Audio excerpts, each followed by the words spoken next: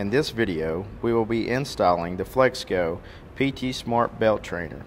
Before starting the installation, we will confirm that we have all of the PT Smart components, the IOM packet, and all the required tools. Then once the conveyor has been physically locked and tagged out, we can begin the installation. Now that we've got our conveyor locked and tagged out, and we've picked a location to install the PT Smart, we're going to install our first mounting bracket.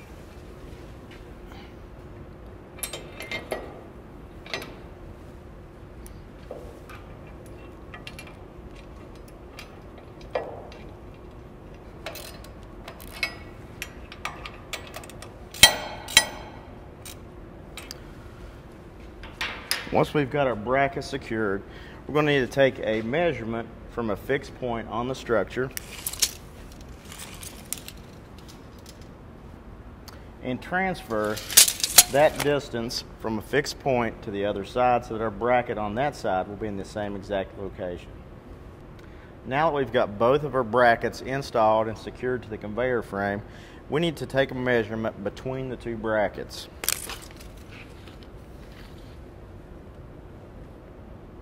Here at 47 3/8 of an inch. That will allow us to accurately extend our extending brackets. Now we need to adjust our extending brackets to match the measurement we took earlier. To do so, we're going to need to back off the set screws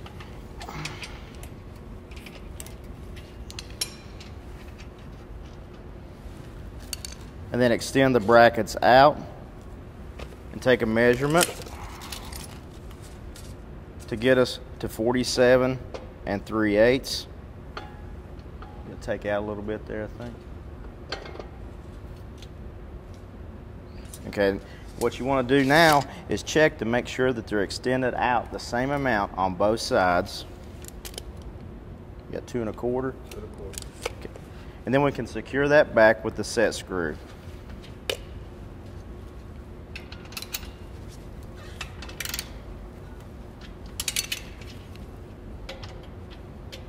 Now that we've got our extender brackets adjusted to the proper width, the next thing we need to do is get a belt reference mark. What we'll do is use our level, take cupping out of the belt, level it, and make a mark on our bracket. That'll be our belt reference mark. Now we're ready to install the unit onto our brackets. One thing to make certain of is that the belt direction arrow is pointing in the travel of the belt. Now that we've got the unit situated, we're ready to lift it up into our brackets.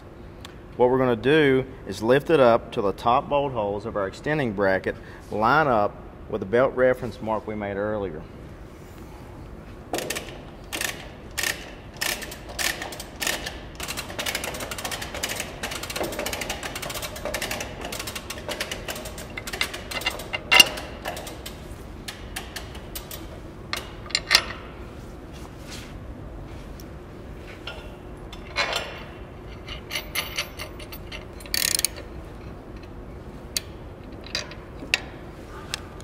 Now that we've lifted the unit up to this location, that will give us the desired 1/2 inch of belt lift. We're ready to install the sensor arm assembly to the unit. Note that you may have to adjust the sensor out to keep from interfering with the belt when installing the bolts.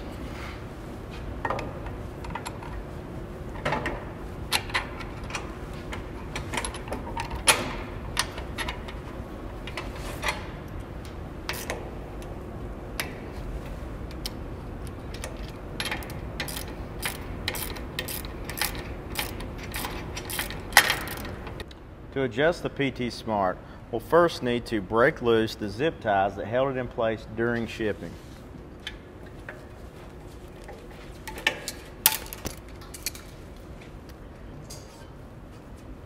With the unit centered up,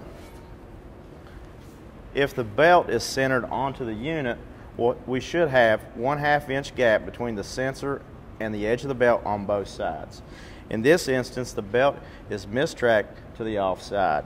So what we'll want to do is pivot the unit up 1/2 inch on that side, adjust that sensor in until it just touches the belt. On this side, we should have a 1-inch gap. To adjust the sensor, we'll first need to loosen the locking bolt and loosen the pivot bolt. To adjust it, we'll use the adjusting screw here to go either in or out.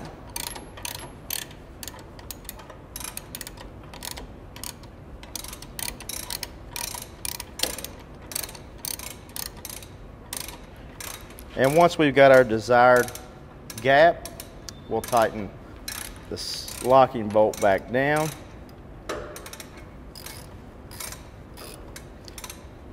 As well as the pivot bolt.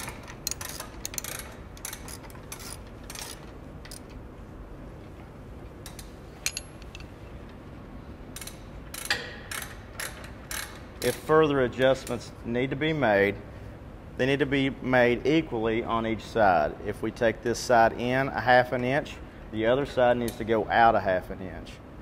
Now we're set up and we're ready to go.